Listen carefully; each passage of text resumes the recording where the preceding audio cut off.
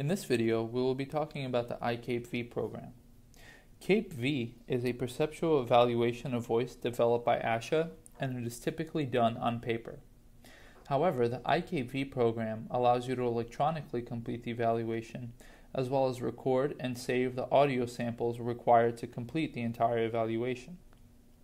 When you first open the program, this is the window you will see.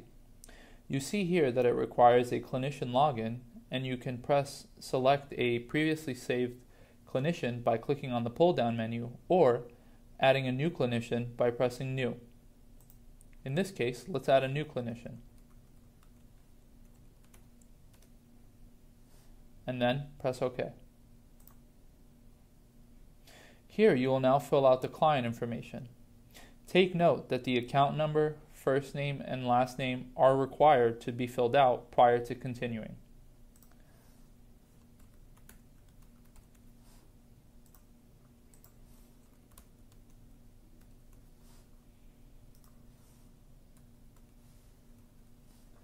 We'll now click New Client and click New Evaluation.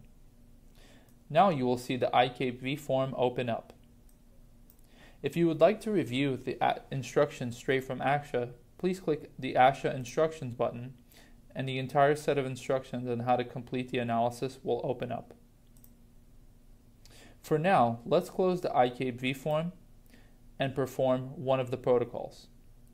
If you click into the Protocols menu, you will see a variety of protocols required for the iCape-V analysis: sustained vowel A, sustained E, all vowel sentence, and so on. For our purposes, let's do a sustained vowel A and select New Live Input.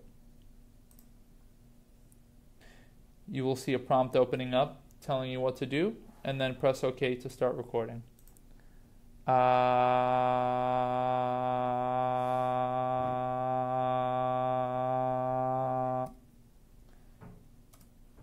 Press the spacebar to stop recording.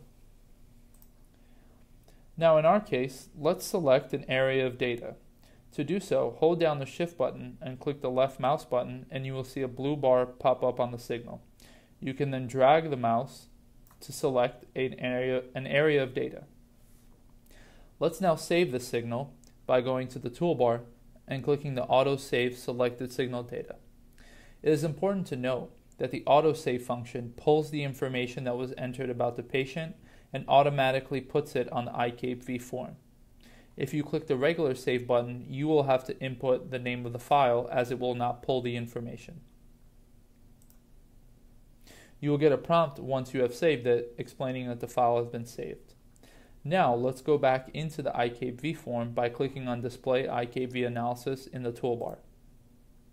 Now here you will see a speaker button, and that's what I was mentioning before, that when you click the autosave button, it automatically pulls the info about the patient, saves the file name, and places it into the iCape-V form.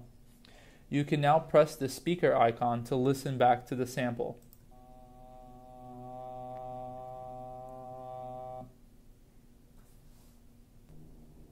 One important thing to note is that you can use the iCape-V program as your intake of speech samples for other Visi-Pitch modules. This is due to the fact that the speech samples recorded in the protocols for iCape-V are also many of the same samples used in other Visi-Pitch modules. Alright, now let's rate this speech sample that was recorded. To rate the sample, simply click on the dialog box next to the speaker, and you will see a cursor pop up on the iCape-V form. Here you see 1A, denoting that you were rating 1A, which in this case is sustained vowel A.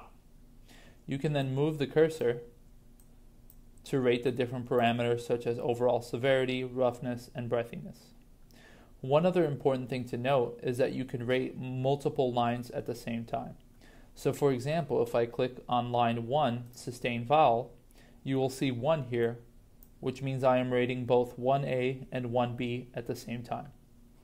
The same can be said for the second part. If you click 2, sentence production, you are rating that entire section in one time. However, if you would still like to rate each one on its own, just click on each individual dialog box and you will see the cursors pop up on the iCape-V form.